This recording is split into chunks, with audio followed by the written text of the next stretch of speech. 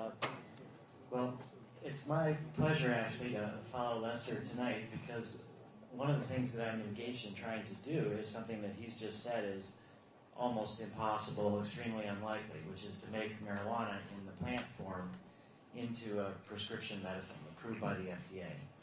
And I think that it is possible, and there are major obstacles, but I'm going to report to you where we're at in that struggle. I'm going to also let you know what's going on as far as legalizing marijuana in the United States, and also give you a brief update on the psychedelic research around the world, because that'll influence how you understand where we're at with marijuana. But first, I'd like to thank the Greenleaf Party for organizing this event. And I think it's been a great opportunity for us to come here and see what you guys are doing. And also, I'd like to thank, even though I don't think she's here, the Palestinian speaker, because I thought it took a lot of courage for her to come and say some things that she must have known was not going to be sympathetically received. And Rachel Hamburger, I'd like to thank you also for coming. And also, you may not be aware, but we're also about to start MDMA research in Israel for post-traumatic stress disorder. But once we were through with dealing with the Ministry of Health, and it's been many, many years, started in 1998, but the very last condition of approval was that the anti-drug authority in Israel had to put in writing their support for the project. And they did that. And so I was just so grateful for the willingness to let us do this research.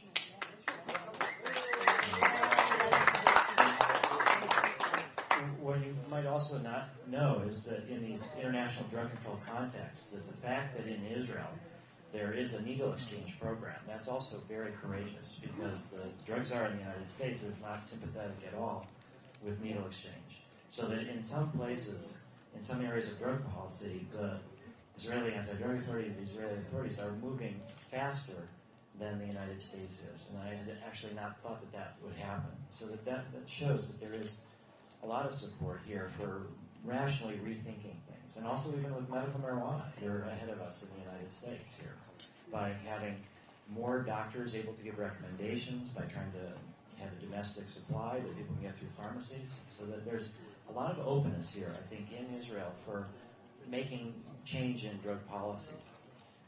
Now, actually, to give you a bit of background, I'm not a real doctor. I'm a doctor in public policy, and I have a Ph.D. and my dissertation was on the regulation of the medical use of psychedelic drugs and marijuana. So, from the Kennedy School of Government at Harvard.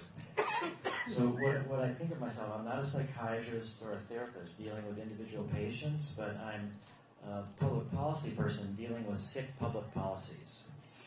Trying to find a way for societies as a whole to come together and bring about a more rational view on public policy. So a lot of it is working with the individuals in the drug czar's office and the various DEA and NIDA, dealing with them both as representatives of having to represent policies, but also people who have their own fears and anxieties about drugs and what they can do, and trying to help them understand what the other perspectives are and help them to deal with their own fears and anxieties.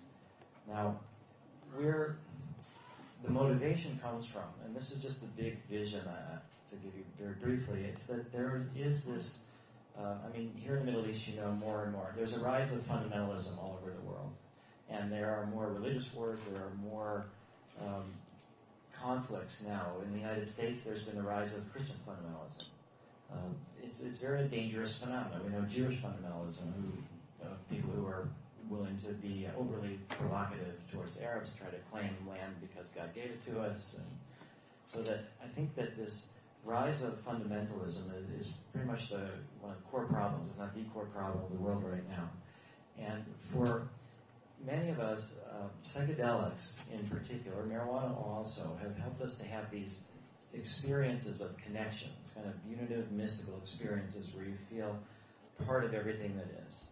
And that there's a deeper sense of identity than our religion or our country or our gender or our race. And that once you have this deeper sense of identity, you're more likely to be tolerant. You're more likely to appreciate differences rather than be scared by differences. And that's where peacemaking can come from. So